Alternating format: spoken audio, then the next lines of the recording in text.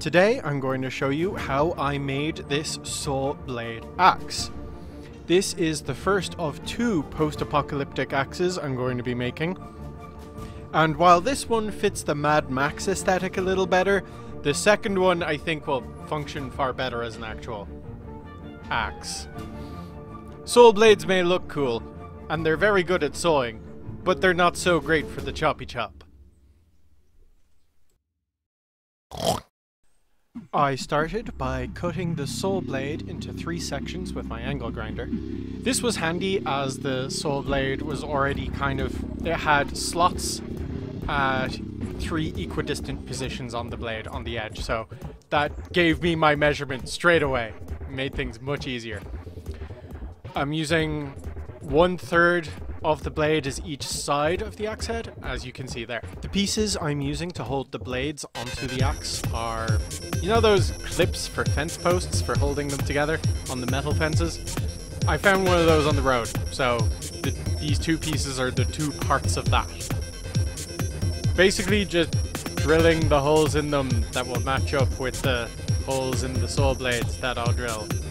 That didn't really work. I'm not good at lining up holes. I am very bad at lining up holes. I blame dyspraxia, personally.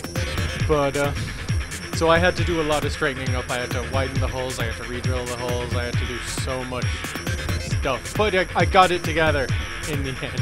I put it together eventually. I also ruined that marker trying to shove it through a hole that it was too big for. That's not a euphemism at all.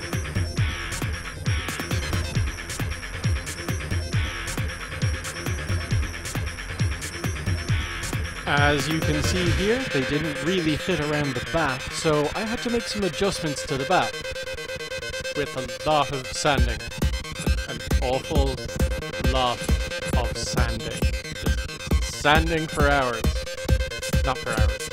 For minutes. It actually wasn't that long, but the amount of sawdust produced was absolutely absurd, and it made everything look like...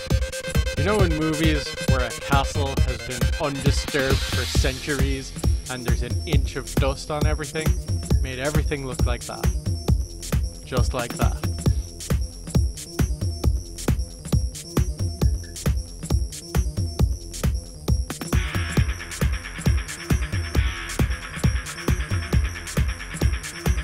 I hope nobody's getting tired of seeing the drill stand, because there's an awful lot of drill stand in this video.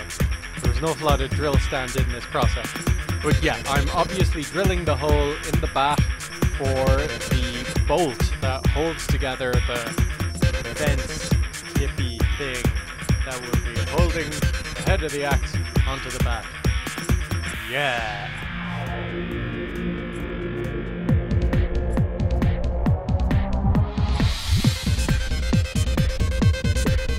I ended up not filming all of the time that I spent correcting those holes with the Dremel and making sure everything lined up, or at least all of the holes were in the right kind of shape and rejiggered size that the rivets could go the whole way through.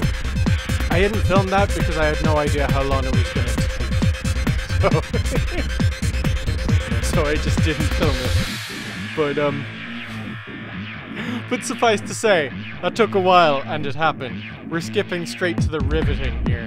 And even now you can see I'm having to spend a long time lining up the rivets, making sure everything fits and looks like it's going to hold together okay.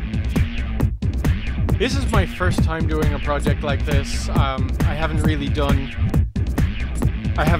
a whole lot of metalwork since I was a little kid, so I'm 29 now, so that might give you some idea of how long it's been since I did proper metalwork like this.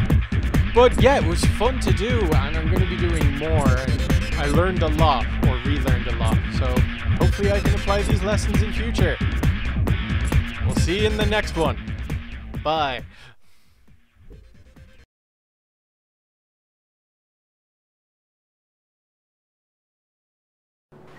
This is the first of my videos made with the support of patrons of Patreon. People are paying me to do this shit now. The names on screen, on the little screen on your screen, are those who donated a little bit extra, just just a smidge extra to get their names in the credits. Special thank you to them. A very special thank you. If you would like your names in the credits, or to even be read out with my voice, all you know, fancy and la-di-da, then maybe you might consider joining up and signing up to my Patreon and being a patron. It would really, really help me produce more and better content. Thank you.